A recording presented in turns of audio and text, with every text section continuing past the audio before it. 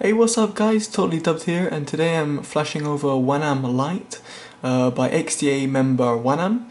This is version 1.4 based on XXALF6. As you can see over here, I'm on Omega ROM, which is based on LF6 as well. It's v6.0, and I'm going to go straight into recovery and flash the ROM. If you don't have recovery, you have to go up, home and power after having obviously flashed over a clockwork recovery. I've got a guide for that, so you guys can check that out. So what I'm going to do is wipe all data and factory reset. Then I'm going to wipe cache partition, and then I'm going to wipe Dalvik.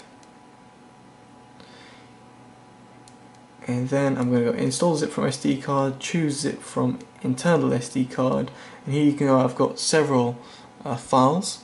I've got the 15 toggle, I've got Samsung apps, I've got the stock toggles, and I've got the 1.4 no wipe. As you can see, I've obviously done a full wipe, but obviously if you're coming from different versions of Wanam, then it should just flash without any wipe, so it wouldn't wipe any of your files and whatnot. So just letting the phone install a ROM shouldn't take too long. Right, so now we can go back and reboot system now. Right, so the phone's just booted up. I'll just go through setup. Right, so the phone has booted up.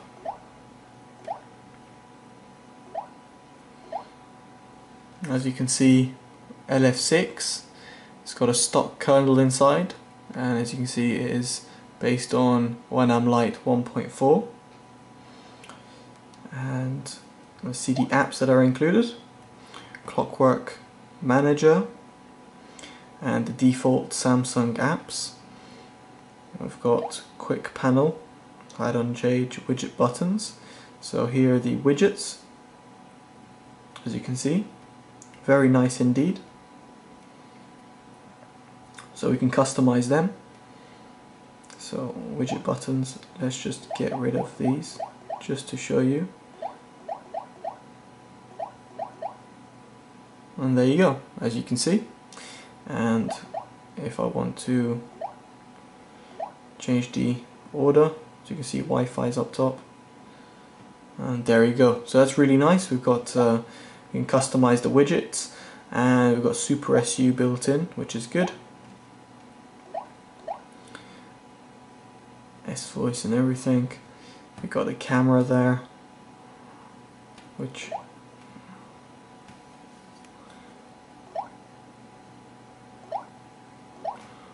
there you go. So you can see you've got the HyperX camera in there. There you go, working as intended. You've also got the ability to change your CSC. CSC is quite good for changing if you got some carrier problems, for example.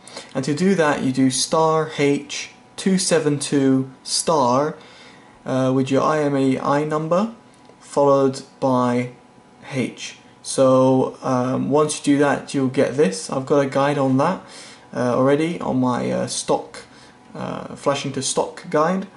But as you can see, here are the different CSCs that you get, and there are quite a lot included. And BTU is the one that came with my phone, so I'm going to hit install.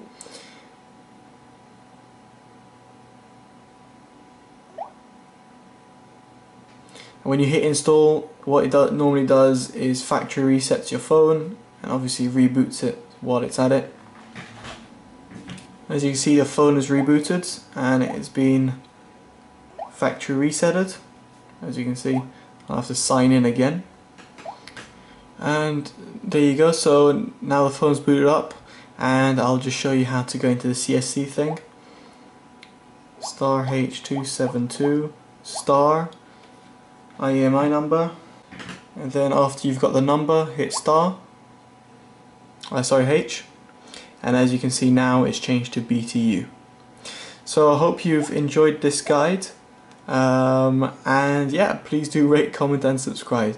Thank you very much for watching guys. Totally dubbed out. Bye bye.